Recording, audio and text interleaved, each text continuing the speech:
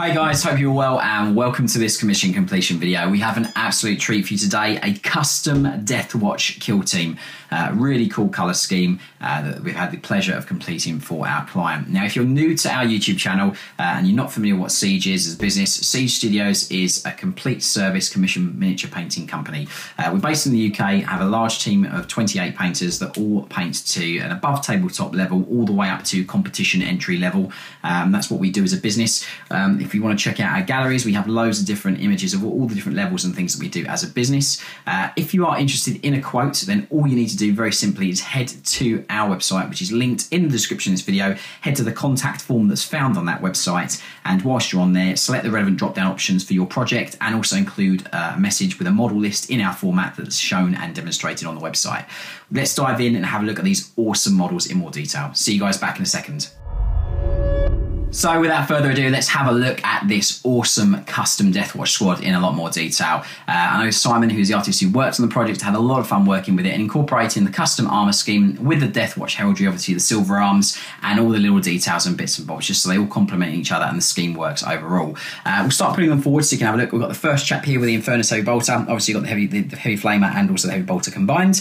But a really cool weapon. All the little blips and dials and things are all painted. The little lenses on the back. I love the little targeter on the back of the backpack. I think it's a really cool little thing. You got the even the little gems or the power symbols on the inside of the backpack are all painted there just at the back, as you can see, if I get that to focus for you guys.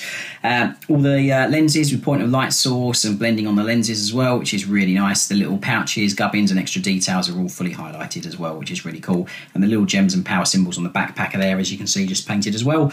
On the feet, I love this gradual transition of the sort of basing material, the Mars-esque style kind of dirt on the legs as well, just to show a bit of integration between the model and also the base, which is really nice. So that's just him.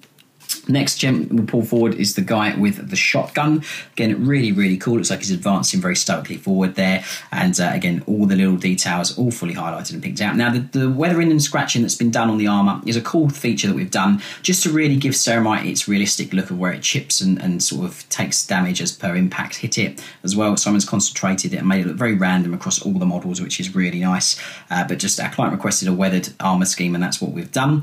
Again, you've got the lovely complementary red of the guns and also the lenses as well, with the green of them or some of the other screens as well, which is really cool.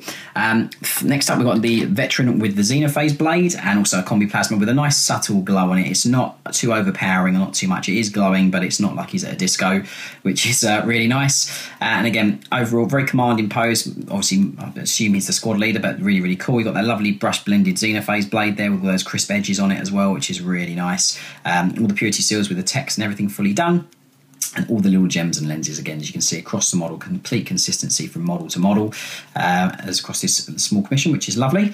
So that's just him. We'll have a look at this gentleman at the back here with the Storm Shield. Again, really cool model. A bit of chips and scratches there on the Storm Shield as well. It got that lovely lightning on the sword and just blended, just sort of power and darker points on there, which is really nice.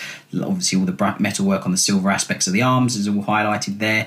And again, just moving around, you can see the lovely amounts of chipping and scratching across this model. Now, one little detail that I don't know if you're going to be able to see too well is if you look in the back of the shield, there's actually like a screen in there as well. And what Simon's done is he's gone in and painted that in a red glow, and it's also got some green blips and contacts on there as well, which is really nice. If I can just get the light to sort of show, you can see that red screen, but there's loads of little blips and bits and bobs of detail on there as well, in just a complementary green to the red.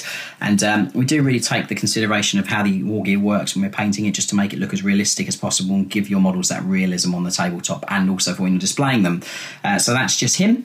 And then finally, we'll have a look at the chap with the frag cannon. Again, dangerous gun, really cool dude, and he's just moving forward here looking for his next victim.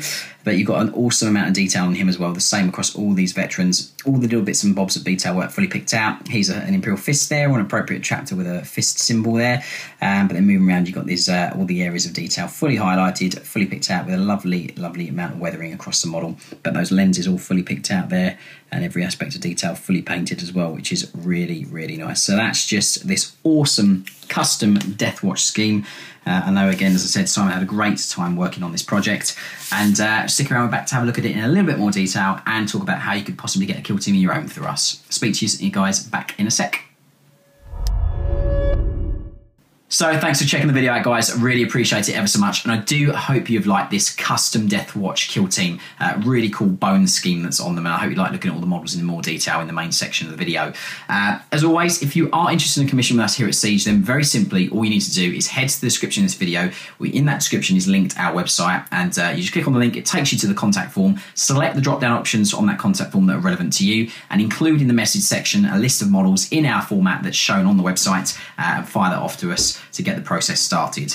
As always, please go give us a like and follow respectively on Instagram, Twitter and Facebook. They're all linked also in the description of this video. You can keep up to date with all different projects and things that we post regularly on a daily basis. And finally, while you're here on YouTube, do us a big favour and firstly obviously subscribe to the channel to keep up to date with all the videos that we put up. If you hit the bell icon, you will be notified when new projects and videos do go up.